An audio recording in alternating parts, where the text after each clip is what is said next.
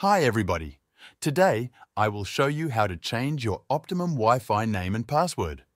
This is a simple task that helps you make your home network more personal and secure.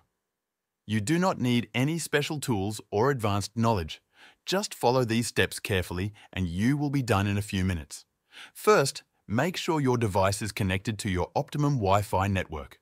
You can use a phone, tablet or computer.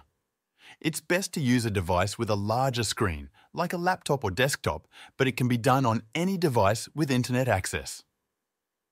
Now, open your web browser. This could be Google Chrome, Safari, Firefox, Microsoft Edge, or any browser you like to use. In the address bar at the top of the screen, type in optimum.net. Press Enter on your keyboard or tap Go if you're using a phone or tablet. When the Optimum website loads, look for the Sign In button in the top right corner. Click or tap it. You'll be asked to enter your Optimum ID and password. This is the account you use to manage your internet service. If you do not have an Optimum ID yet, click the link that says Create an Optimum ID and follow the steps to register. You'll need your account number, which can be found on your Optimum bill or service confirmation email. After signing in, you will see your account dashboard. This is where you can manage all your Optimum services.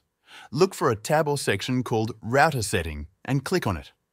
On this page, scroll until you find an option for Wi-Fi settings or My Wi-Fi network. Depending on your equipment, it might say Network Name and Password. Click on that option. You will now see your current Wi-Fi name and password. The Wi-Fi name is also called the SSID, and it is the name that shows up when devices search for available networks. The password is what you need to connect to the network. To change your Wi-Fi name, click inside the box that shows your current name. Delete the old name and type in the new one. Choose a name that is easy to remember but not something too obvious like your full name or street address. Now, click into the password box and erase the current password. Type in a new password that is at least 8 characters long. Use a mix of upper and lower case letters, numbers and symbols if you want to make it even stronger.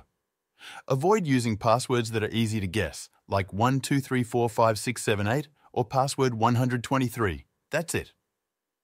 You've now updated your Optimum Wi-Fi name and password. Keeping your Wi-Fi secure and easy to recognize is an important step in managing your home internet.